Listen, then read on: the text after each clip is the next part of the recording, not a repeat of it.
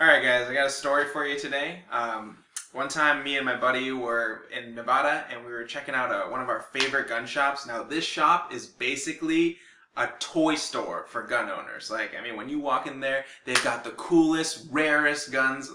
They never have the same inventory. It's always like awesome different things. So it's almost like a surprise every time you go. And we were really excited because we don't get down there too often. It's called MacLeod's, by the way, in Nevada. If you ever get a chance to stop by, it is an awesome place to check out. Everything's hands-on, so they'll tell you like, hey man, go ahead and feel free. You can pick up the guns and check them out and stuff. But they also encourage a very safe environment, so it's awesome. So we get there and we're hanging out and we're checking out all the cool guns, and then this other customer rolls in right behind us, and this is. Try not to take this the wrong way, but this guy is huge, and I'm talking just ginormous. He is a meatball on wheels. Okay, he's also got the stereotypical 10-gallon hat, the southern drawl, and it's he's got this shirt on that just has basically offensive, I don't want to get into the details, but offensive language towards illegal immigrants. And so you can tell that this guy is bad news, alright?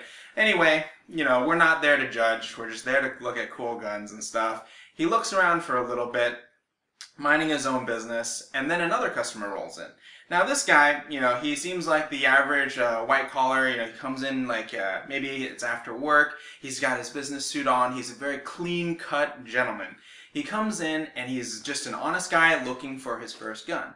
Now, he starts talking to one of the employees, because it just makes sense to get, the employee's opinion. So the employee introduces a Glock to him. Now, this is a, fairly standard gun, and it's usually a very introductory gun for someone who's looking for their first gun. It's easy to use, easy to maintain, a lot of benefits to someone who doesn't have a lot of experience with firearms.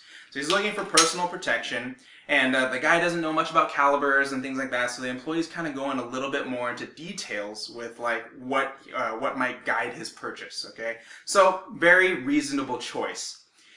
For some reason, the meatball on wheels decides that it is his God-given duty to give his personal opinion about whether, what guns are good and what not. So, he rolls in and he's just like, I carry a 45, and all you need is 45. It's 7 rounds in my 1911. That's all you need. If you don't do the job in 7 rounds, you're doing it wrong. I carry 1911 on me every day, America. And this is the crazy part is he's so fat that just looking at him, it's I feel like you could hide a few 1911s under the fat rolls, and I'm just where's the gun? Holy crap, and he's just coming in, and he's I don't want to get into details about what exactly he said, because he starts doing racial slurs against, the illegal immigrants of that type in the South, in that area, and he's how they're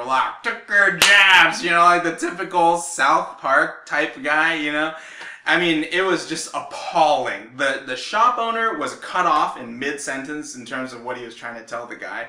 The guy doesn't even know what to say. He's speechless, and we're just looking over at the guy is this really happening? I mean, not that I have anything against 1911s. 1911s, awesome gun, but it's a complicated gun. They do require a lot more maintenance. And, 45 is expensive, and it's not it's hard to shoot, but it is something different that you'll want to try later. But 9mm is generally highly recommended for beginners, okay? And it's just he's just blowing my mind, how racist he is, and how he's just imposing his will, right?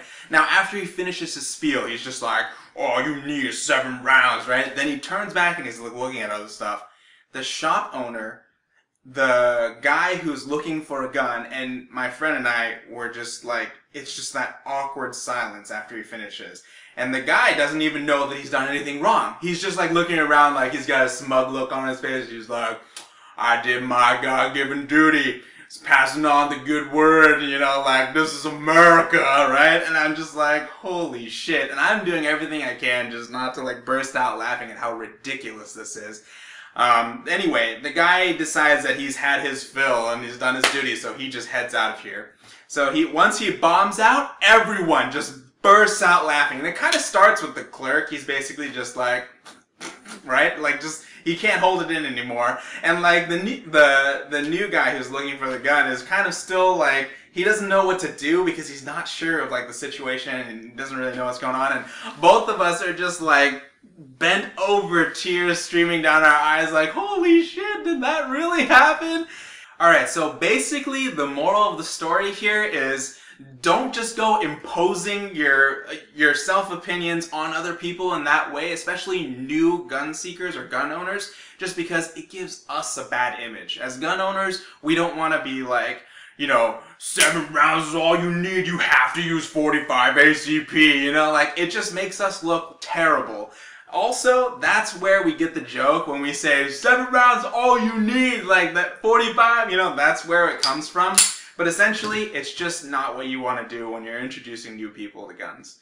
Anyway, thanks for watching. If you enjoyed it, please like and subscribe down below, and we have more videos coming soon, so stay tuned.